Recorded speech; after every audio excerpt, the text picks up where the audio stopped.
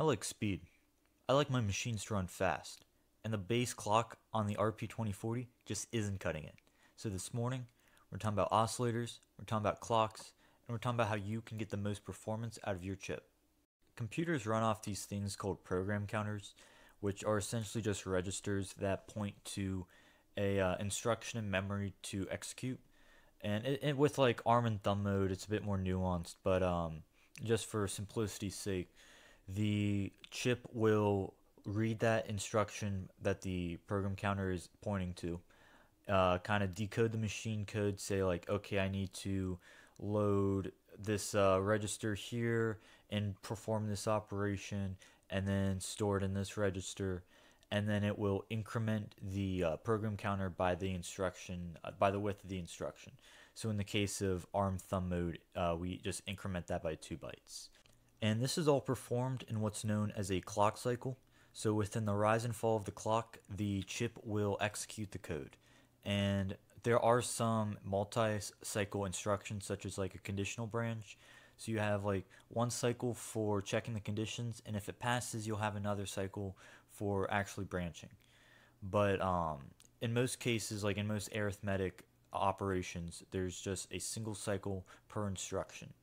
So if we want our code to run faster, we're going to need a faster clock. And if we want a faster clock, we're going to need a faster clock source. Most clocks will be using an oscillator as a source. And an oscillator, as the name implies, is just a component that oscillates between a high value and a low value. So on the Pico, we have 2 oscillators. We have the on-chip ring oscillator and the off-chip crystal oscillator, which is that silver square right below your chip. So if you haven't already, grab that documentation, and I believe it is chapter section 2.17. So the ring oscillator, I'm not much of an electricity guy, but the ring oscillator is essentially just like, it's just a ring. It's a ring of inverters. And I think a good word to describe this is like paradoxical. So the inverter, its output is connected to its input. So it's constantly trying to invert itself, which creates this very unstable signal. And that's the thing about the ring oscillator. It's very easy to implement. It's very energy efficient. It doesn't take much to run, but it is highly unstable, and it runs very fast. So this is very very straightforward. It's so fast, in fact, that it is recommended to divide the signal to slow it down to a reasonable speed. There's like temperature specifications, whatever, that the chip should run at. We're not really gonna look at that. I don't really care. I mean, it's a $4 board. It can fucking catch on fire if I care. But yeah, so the ring oscillator is what the chip will run on after boot. So it will, on boot, it will just default to the ring oscillator, and we can very easily configure this to a very fast speed. So the first register we're going to look at is the control register, and very simple. We have this enable bit, which will be enabled on boot, so don't fuck with this. And then we have this frequency range. So I don't know what it defaults to, but we have like low, medium, high, and too high, and they explicitly tell us not to set it to too high, but we're gonna set it to too high. So let's grab that let's grab this base address. So let's go down here. Let's try to keep things in order. So we're at 60,000, so that means let's go after the GPIO. I just like to keep things organized. So ring oscillator read write, and I believe that was your X4006 followed by 4 zeros, if I'm not mistaken. Yes. So now let's just start off racing. So enable ring oscillator, and let's load that address in. And the first thing we're going to want to do is set it to too high. So we need this FA6. Let's see. How would we do? Let me grab my calculator. So F times 16. What was that? FA? Yeah, FA plus 10. So we have 250. So let's move 250 into R1. And then we'll shift this over by 4. And then add a 6 to this to disappoint the engineers over at Raspberry Pi. And then let's store this into the control register. So the next irresponsible thing to do would be to go to the divider register, and we get to choose to divide it between 0 and 31, or 1 and 31. We can't divide by 0, sadly. But yeah, we have to give it this password of AA0. So let's yeah, before we even set it to too high, let's move R1, and what is AA in decimal? That is 10, so that is 170.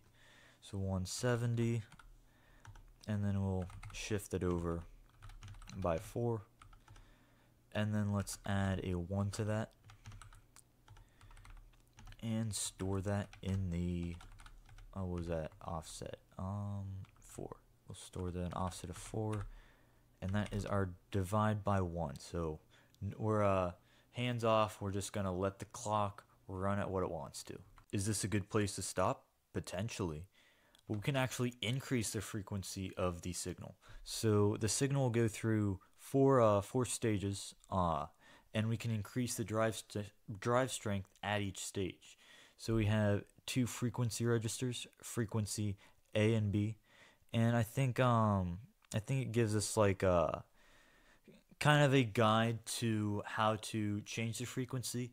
But I'm not fucking reading this, so let's just let's just put at the max drive strength for each stage.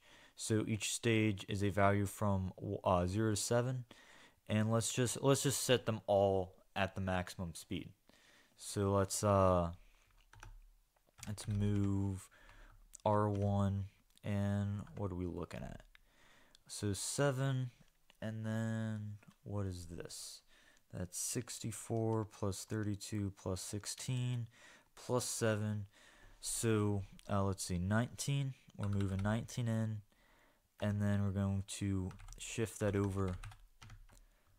Where are we going? So we're going to shift that over 8. And then we're going to add 119 back to that. So we have these bits set, these bits set, these bits set, and these bits set. And there is there's nothing else we can change, so let's just store this in.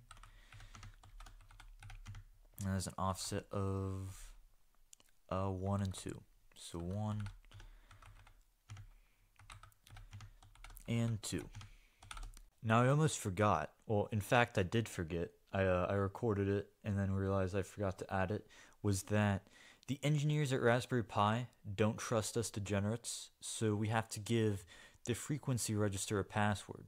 So there's this password field right here, and we have to give a 9696 in order to change the drive strength. So let's just create a new global down here. So ROSC PW, and we'll just give that byte for 0x9696 to make them happy.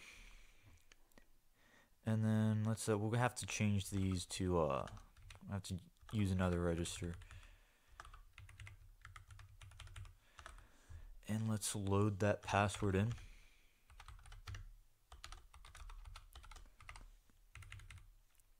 And then let's add that all together.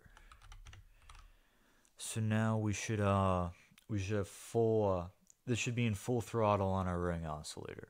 And I don't got no fancy tools like an oscilloscope, So we're just gonna use the same blink loop we made yesterday, and this will just be a good method to see how fast the chip can run through those delay cycles. First, I'm gonna run just the base vanilla clock on boot. So this let's plug our Pico in, and that is slow as fuck. I can literally feel the estrogen. So let's let me uncomment a couple things, and let's get that extra horsepower in there. So now if I reload that code and then run, much better. I don't even know if the camera can pick that up. So as cool as that was, the problem with the ring oscillator is that it's unstable. The frequency is just unpredictable, it's inconsistent. So it's recommended to switch to the crystal oscillator after boot. And the before I jump to that, I just want to mention a cool thing you can use the ring oscillator for is this random bit register right here. So if you're out of sync with the ring oscillator, as in like running on the crystal, you can take advantage of the ring oscillator's sporadic behavior by using it as a source of randomness. So you can just read this register and just give you a random 1 or a 0. So I think that's cool. But you want to go to section 2.16. So the crystal oscillator is that little silver square in between the chip and the Raspberry Pi logo on the Pico, and it's literally just a crystal. It's a rock. I don't know anything about chemistry or anything, but it's like you just send like an electrical signal through it, and it gives you like a very consistent, predictable signal. And this is great for especially for like very time sensitive applications. So it's very straightforward to use. It literally just has like this control register, the status register, and then this startup register right here, and very straightforward. So let's grab that base address. What was it, 4? Okay. So let's put this to keep things in order. Xosc read write, and let's go byte 4 0x400. Was that? I think it was 24. Yes. And then it's also we're gonna want to have the atomic set. So set, and then that is an offset of 2000. Let's see. Yeah, I feel confident about that. And let's get rid of this enable ROSC code, sadly. And we'll enable Xosc. So just load that base address in. And then if we look at the frequency range, we're just gonna set it. It just has this standard 115 megahertz frequency. We don't have as much control over the frequency as we do with the ring oscillator. Just the base crystal oscillator. There's a surprise later on, but let's just load that range in. So what was that? AA. So that's move R1 170. And then we'll shift that over 4 bits.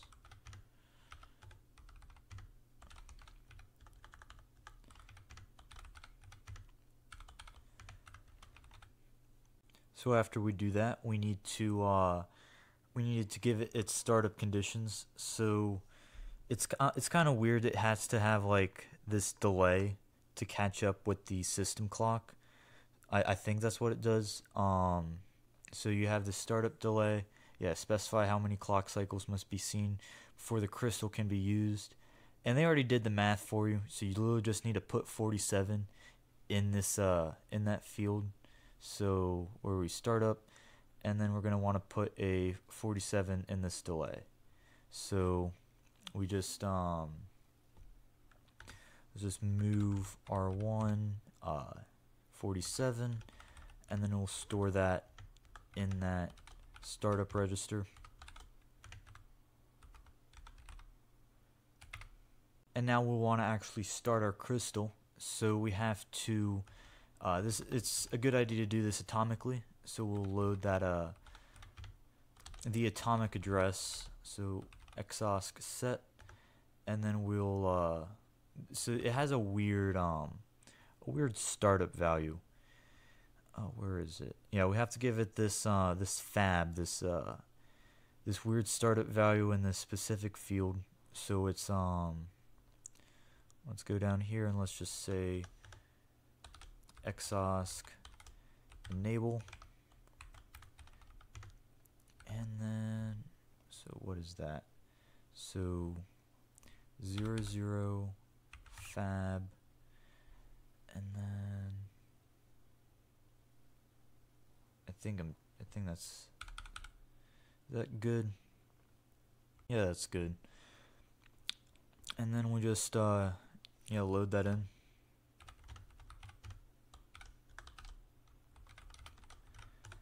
And store that. And this should start up the crystal. So because we have a startup delay and we actually have to wait for the crystal to turn on, we're gonna have to kind of have a wait loop like we did with the resets. So we'll load the read write back in, and let's create this little loop. So exosc stat, and in the status register right here, they decided to put the signal that it's stable and running all the way at the end. So what we're gonna do is load that value into R1, and it is an offset of 1. So load that in, and then we're gonna shift that over 31 times, and that should pretty much mean that if that bit's on, it'll be the only bit left. Other than that, if it'll just be 0. So we'll just say branch of 0 to exosc stat, and this should run until the crystal is running and stable. So once we got the crystal running, we'll have to switch our system clock over to the crystal by configuring our clock sources. So if we go to section 2.15, we're just going backwards. Let's see. So there are a bunch of clocks built into the chip, and this is very useful to know. So we have this reference clock, which is just as the name implies, it's just used as a reference for other systems.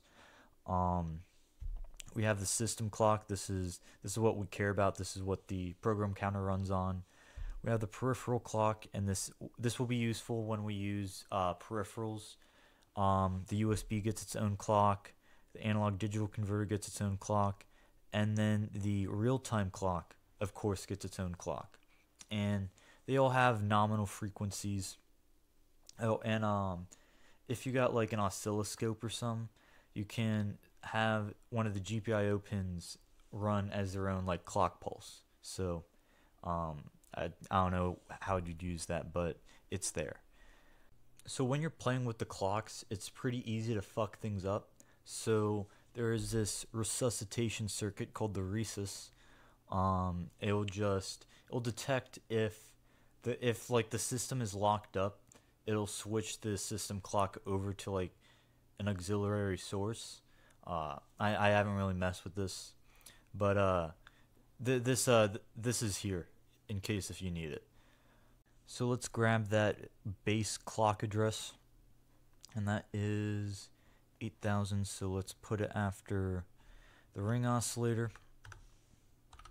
So clock, read write.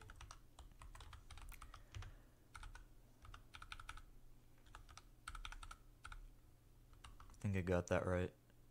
Oh, it's actually much further behind, which makes sense. It's the clock's kind of important. So let's load that in. So clock, and we'll load the clock read write, and we only care about 2 registers here. So we have all these controls and status and dividers, but what we care about is the reference clock, which is, this is how we connect the clocks to the crystal, and then we're going to base the system clock off the reference clock. So first we go to the reference clock control, and we can choose our clock source here. On reset, it will just go to the ring oscillator, but we want the crystal. So we're just going to switch that over to 2, and then store R1, R2, and that is an offset of 12. I'm getting better at hex math. And then for our system clock, let's go to that control register. So we can choose our auxiliary source, which is what the recess will jump when it fucks up. But we just care about the regular source, and we can choose between its auxiliary or just the straight reference clock. So we're just going to go reference clock and then store that in. And there's offset of, let's see, if that was 12, so this is 15. So I have the same count value in that delay function from the for what we use for our riced out ring oscillator. So let's this will be a good comparison. Let's upload that and see our see the crystal. And it's pretty slow.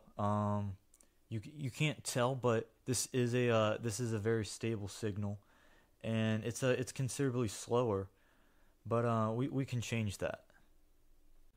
So to catch our crystal up to speed, we're gonna use this thing called the PLL. So go to section 2.18, and I have no idea what PLL stands for, but it contains a thing called the voltage controlled oscillator, which is it's just this thing that increases the frequency of the source. So we have 2 PLLs. We have the PLL system, which is the one we're going to be using, and then USB gets its own PLL, because USB is like its own little system in and of itself. So grab that base address. We're using PLL system base. So let's where is that? So 02. Let's put it after the oscillator, the crystal oscillator.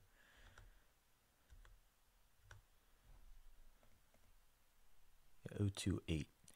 So let's go PLL sys read write, and that was byte for 0x428. And before we forget, because this is a non-essential subsystem, if you will, we're gonna have to bring it out of reset. So just like we did with the GPIO, head over to subsystem resets, and PLL sys is 12th bit. So just yeah, we can just copy the code we wrote for the GPIO. So GPIO reset clear, and then copy that. Let's go after this. So let's see, PLL reset PLL, and because we're using the 5th bit, we're gonna have to not the 5th bit, the 12th bit. We'll have to shift this over by 12, and then let's say enable PLL and load that base address in. And the documentation gives us a pretty good step-by-step instructions on actually enabling the PLL. So we can skip the first step, and then we program the feedback divider, turn on the main power and VCO. The VCO is going to lock itself. So when it warms up, the frequency is going to be unstable. So we need to lock it until the frequency stabilizes, so we can set up our post dividers and then finally turn the whole thing on. So we'll need a atomic clear register. So PLL sys clear, and we're adding 8, which is gonna be 8 plus 3. So we're adding 3, so that's gonna be B because of hexadecimal. And then we can say so we were here. So now we have to set up our fractional divider. So let's see, fbdiv, our fractional feedback divider. Yeah, note this PLL does not support fractional division. So it gives us like parameters, like a way to calculate the parameters, but I don't really care. So we're just going to load 255 in this. So because I've experimented with this and that is close to the maximum value. So to avoid math, we're just going to make it simple and store 255, and that is an offset of 2. So 2 fbdiv, and now we have to load that atomic clear, and we are clearing in the power register the 5th and 0th bit. So move, that would be 33. So store that.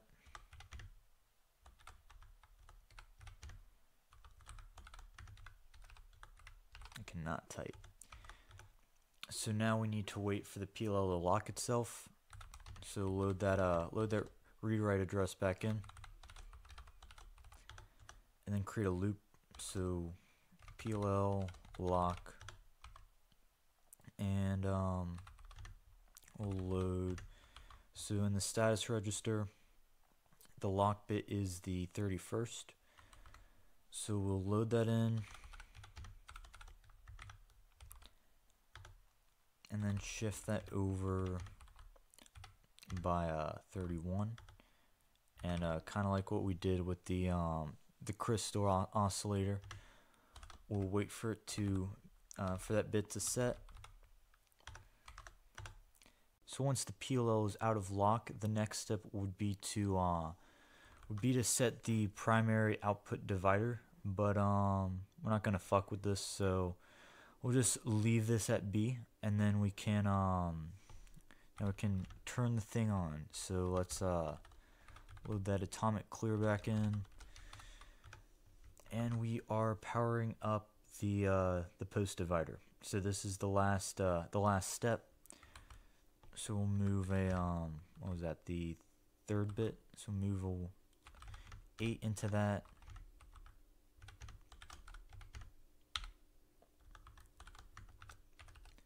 Now all we have to do is switch over our system clock from the reference clock over to our PLL. So let's see, clocks, and then if we go back down to system control, so there's 2 primary sources, the reference clock and the auxiliary source. So on default, the auxiliary source is the PLL, so we don't have to change anything.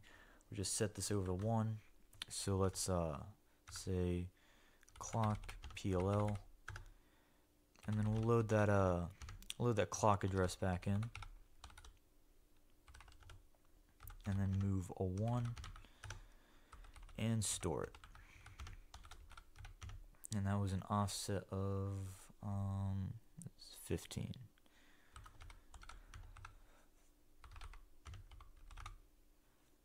Now let's plug this in and see that the new improved clock. I'd say that's sufficiently fast. It's not that cheap horsepower the ring oscillator had, but if you just want a nice, fast, stable clock, crystal plus PLL is not a bad combination.